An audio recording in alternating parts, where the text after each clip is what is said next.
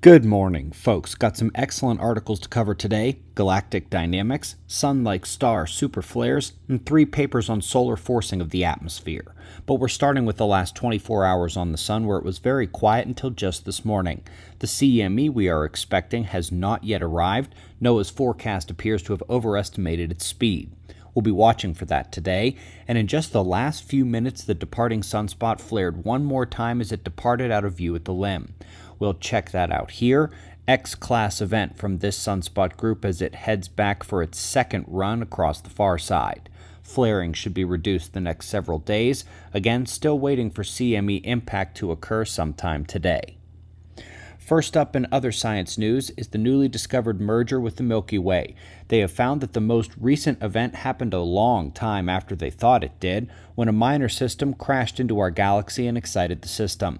They say they figured it out by looking at ripples in the galactic medium, and this rewrites the history of the Milky Way as far as they see it. Up next, we've got a sun-like star super flaring, and they say it's likely to have gone about 600 times more powerful than an X10 event on our sun. Yet another example that proves that stars like ours can have periodic outbursts that go completely off the charts. And a reminder, we're overdue for the sun's version. 3 great papers on solar forcing up next. First one here hits the solar impact to the Madden-Julian oscillation, and therefore precipitation trends in the tropics and outside the tropics. They peg these impacts down to intraseasonal time scales, and speaking of precipitation, they have found an 11-year cycle of precipitation in Nepal and tied that to the sunspot cycle. This follows up several others in the past, including ones on Nigeria, Greece, and the Caribbean from just the last 2 months.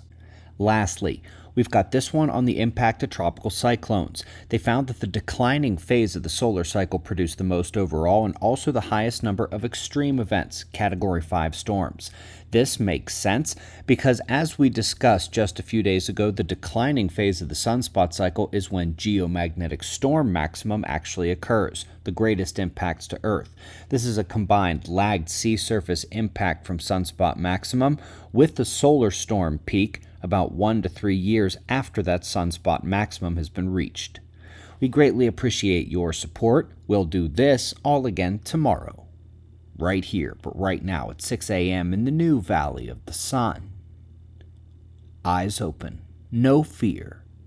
Be safe, everyone.